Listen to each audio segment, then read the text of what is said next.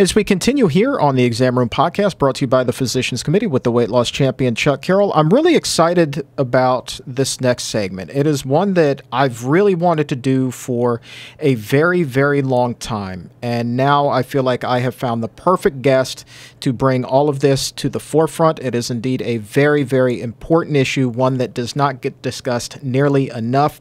And so with that, we welcome to the program a public health nutritionist, an author, and a friend of mine, I will say, Tracye McQuirter. Welcome to the Exam Room. Thank you, Chuck. It's great to be here. It's great to have you back. It's been, what, a couple of years since you and your mom were on the show? About 2 years. Yep. Yeah. Since our book tour. Yeah.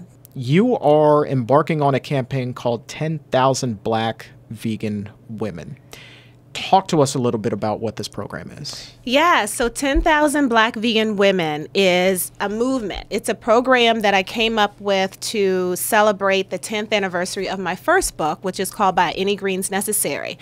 And that was the and that was the first vegan diet book for Black women that came out in 2010, and helped thousands of folks go vegan over the last decade, which I'm really proud about. And so for the 10th anniversary, I wanted to commemorate that and do something even bigger. And so I came up with the idea of helping 10,000 Black women go vegan in 1 year, something big and bold and necessary. And so that's really how this came about. And if folks are interested in going vegan and finding out more about it, I welcome them to come join us, come join the movement, and come go vegan with us this year. Correct me if I'm wrong. The African-American community is actually the fastest growing demographic for vegan diets. That's right. You probably saw the article, and a lot of your listeners and viewers as well, that came out in the Washington Post just a couple of weeks ago, saying that African-Americans are the fastest growing vegan demographic.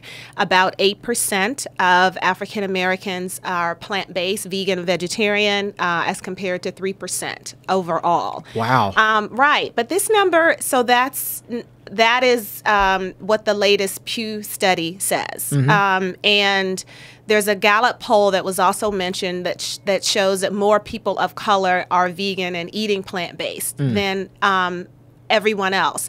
This is not surprising to me because of the way that I learned about veganism 33 years ago when I entered into this community. Here's that history part. You ready to go to school? Here we go. Right into Here we go. So I was, I went to college at Amherst College in Massachusetts, and my sophomore year, a Black Student Union brought Dick Gregory to campus, and we brought him to talk about the state of Black America. Instead, he talked about the plight of Black America and why we should go vegetarian. At that time, vegetarian was the umbrella term, right? But he meant vegan. And we didn't know that he had been vegan at that point in 1986 for about 20 years. Wow. Because of the practice of nonviolence during the Civil Rights Movement. He was a right-hand person to Dr. King, and he extended the philosophy of nonviolence to animals, right?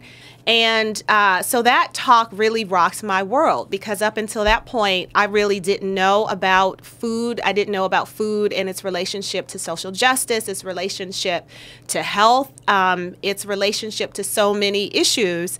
And I was a really unhealthy eater, not interested in healthy food despite my mother's best efforts. So I took my sophomore year away. The following year, I went to Kenya for the first semester. The second semester, I came back to D.C. and went to Howard. And when I was walking back and forth to school, I discovered that there was this large Black vegan community right up the street from Howard. And so I was floored by this because, this is literally in my backyard. And they had the very first 100% vegan establishments in Washington, D.C., in the nation's capital, period. And there were 12 of them at that time. So this is the community that I learned how to be vegan and vegetarian in, right? So after this lecture from Dick Gregory, I came home and I'm immersing myself and my mother, too, in this community, and we're learning how to cook, how to make it delicious, affordable, the history of it. There has always been a big river of Black folks who have been pioneering veganism and plant-based food in the movement. Next to this wider ocean of Black folks who are omnivores and hopefully will be eating healthier food as part of this movement. But we've always done it, and we've always been leaders, and it's important to talk about that and for people to know. I enter veganism through Black culture. Right. Right? People assume that it's a white thing, or that this is we do these things in opposition to or in reaction to, when in fact we're pioneers in this. What I know from my time as a reporter and what has since been solidified in my time now with the Physicians Committee is that in D.C., where the city is broken out into what they call 8 different wards, the health disparities between the most affluent wards and the most underserved, underprivileged wards is staggering. I mean, jaw-dropping. You're talking about rates of colon cancer, diabetes, like you name it. They are through the roof, say in Ward 8. But then you come over here, and it's like almost non-existent. Right. Because it's affluence. This system, the food system, like every other system, that you can name, is based on white supremacist capitalist patriarchy, and the people who are most exploited by that are people of color, particularly Black people, particularly Black women, right? So you have impoverishment, you have few resources. So wherever there is, when there is a system like that, food is going to be affected, just like any other system, the education system, the political system, housing. It's the same with food. And so Ward 8, you have the highest group of folks who are low income, right? And so that is going to determine what is available to them in terms of what they can buy and what is available to them to buy, right? Whether their grocery store is there. It's by design. There's no surprise. But I also want to say that, this community that I was talking about near Howard in Northwest, that was a low-income Black community in Northwest. So we have been doing these things in low-income Black communities. But also, fast food companies in the 1970s began to target African-American cities, African-American communities and urban areas. Before that, African-Americans, after enslavement, growing our own food. And we actually were eating more plants, more fruits and vegetables than white folks were up through the 1960s. Even when we moved into cities, we brought this kind of agrarian style food with us. Fruits and vegetables, grains were the primary foods that folks ate because for economic reasons, right? Right. So when we came to the cities in these low income urban areas, this is when we were targeted in the 70s by fast food. It was by design that they put these fast food places in these low-income places rather than in the suburbs.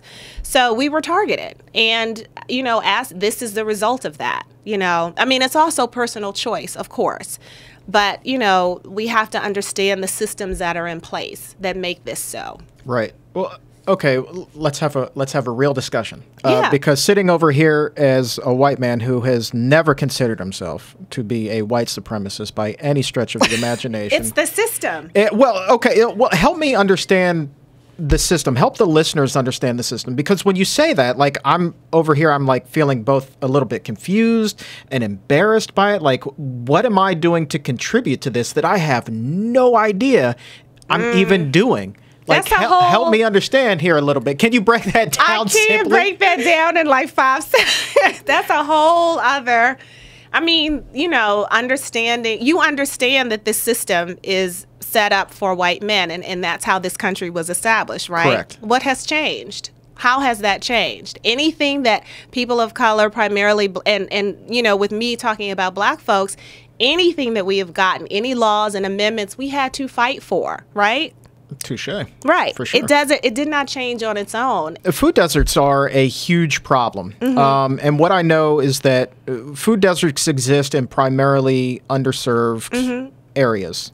I was just out in Arizona, and you want to talk about poverty. It is poverty the likes of which you could not believe on some of these Native American reservations. True. Yes. I was told stories of people having to organize bus trips just to go to a grocery store. I mean, they have these areas that are the sizes of an entire state, but there are only 2 or 3 regular grocery stores.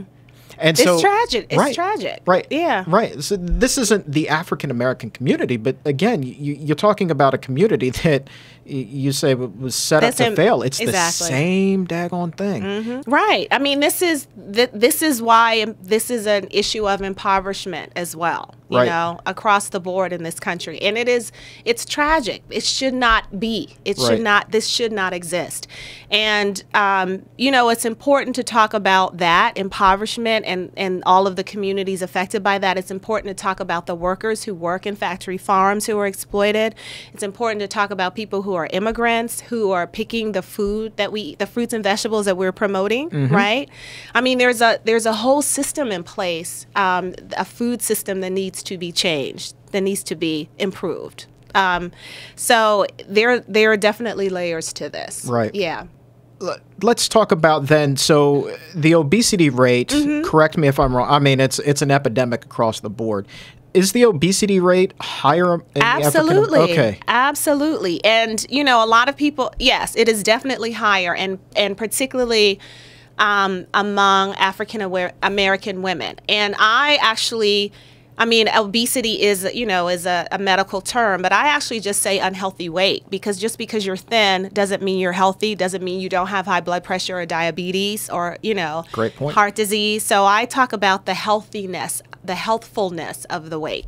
So when it comes to unhealthy weight, African American women have the worst experiences with that. 50% obese, 80% overweight. And so that contributes directly to higher rates of chronic disease, particularly diabetes. Gotcha. Yeah. Gotcha. And is that... you know, the byproduct, I'm assuming the obesity rate is the byproduct of the food deserts, the social injustices we've been talking about, the lack of access to quality foods, all of that. And comfort, you know, personal choices, but also comfort eating, you know, dealing with, there's stress, right?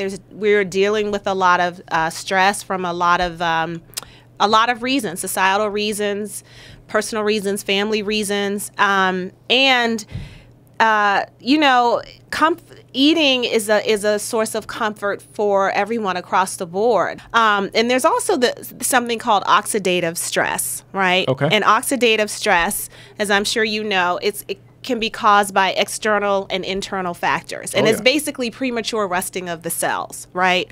So you can be stressed from things that you're eating. You can also be stressed from things that you're dealing with. It can be racism, it can be sexism, it can be classism, it can be, you know, anything that's chronic and systemic, right?